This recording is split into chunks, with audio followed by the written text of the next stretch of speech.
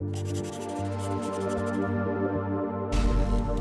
this quick tutorial, I'd like to show you one of the many cool transitions in FxFactory Pro, Cell Phone Browser. I'm in Final Cut Pro 10, but this transition also works in Motion, After Effects, and Premiere Pro as well.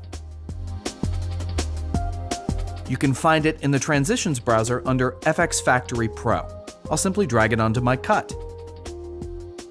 As you can see, it emulates the way the Safari web browser on an iPhone goes to a new page. I'll choose the preset that's called Just Like the iPhone.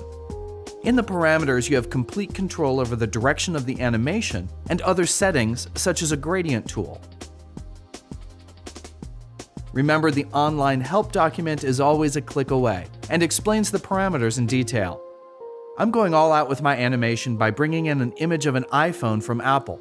I'll make a compound clip of my video so I can position and crop as needed to make it appear like it's on the iPhone.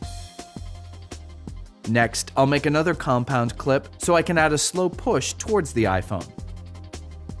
And here we have a great special effect made really easy by the cell phone browser effect within FxFactory Pro. FxFactory offers a huge selection of great effects, and if you don't have them yet, I suggest you go try them out at FxFactory.com.